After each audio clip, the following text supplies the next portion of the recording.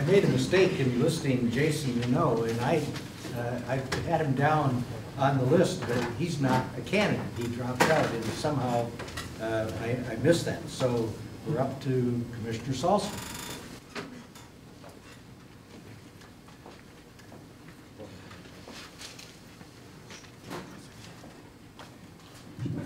Well, good evening. I'm Dan Saltzman, and I'm currently the City Commissioner for Position 3, and I'm here tonight to ask for your support to be reelected May 18th. And I would just like to thank, first of all, Rose City Park neighborhood for hosting this annual event, or every other year event. I think I've been here now for at least 3 of your candidate fairs. And I did want to point out that your neighborhood, the Coley neighborhood, and the Roseway neighborhood, as of last weekend, are now 300 trees richer, thanks to the efforts of Friends of Trees, which I helped last Saturday to plant over 300 street trees in your neighborhood. And one of the things that the Bureau of Environmental Services, which I oversee, supports is efforts to keep stormwater, keep rainwater out of our sewer pipes, because we're spending a lot of money on those public works projects, but they're not the only solution. We need to invest in green infrastructure too. And trees not only increase property values, but they keep rainwater out of our system. They increase, as I said, our property values, an estimate of $13,000, and we all know we can use higher property values right now. My background is as an environmental engineer. That's what I was trained as. Went to graduate school. I'm from this area originally. I was born and raised in Portland, Beaverton, and trained as an environmental engineer. And I took that background first to Washington, D.C., where I worked for now Senator Ron Wyden when he was just a baby congressman. First 4 years he was in Congress. And I think what I learned from Ron, I worked on environmental issues for him. What I learned from working for somebody like Ron, who I'm also pleased to say is endorsing me, is that if you work hard, you can make a difference, and you need to be bipartisan. And I think those have been 2 hallmarks of Ron Wyden's career. And that excited me enough that when I returned to Portland and went to work in the private sector for CH2M Hill, and then later started my own small business, was to get involved and make a difference. And I felt I was doing good work in the private sector, but I gradually became more interested in issues around making sure that our elderly are getting meals and being fed, and also making sure that children who are being abused and women who are being abused, that we're doing better by them.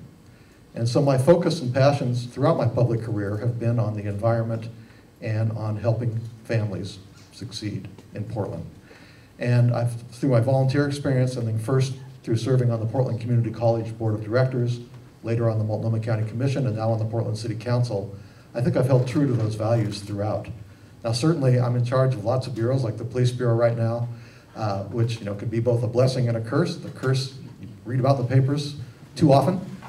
But the blessings is, I also have the chance to make sure that we have things like a stronger domestic violence response unit, we have a stronger child abuse team, and that we are working to better relationships with neighbors and the community.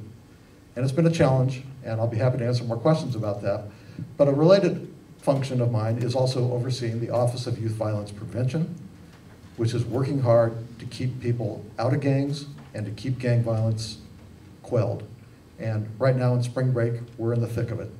And I'm pleased to say that so far, knock on wood, there have been no shootings this week. In part, that's due to the spring break schools we have funded, summer youth programs that Commissioner Fish and I have started, actually jump-started, starting over spring break, not summer, and also working with the police to make sure that we have strong presence on the streets during a crisis time. I'm also in charge of the Portland Children's Levy, which is something that voters have passed twice now, and you have said that we want to invest in families and children and do better by them.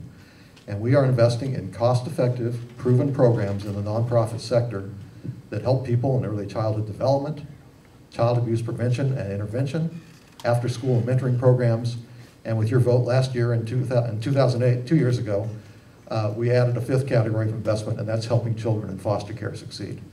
We keep our administrative expenses at 5% or below, and we are serving now between 13,000 and 16,000 kids a year with services that are helping them succeed and helping their families succeed. So I'm very honored. I think my record is a strong, independent leader, somebody who cares about Portland's families and keeps a careful eye on the bottom line in City Hall is what earns me your support. I hope that would help me earn your support for another term. Thank you.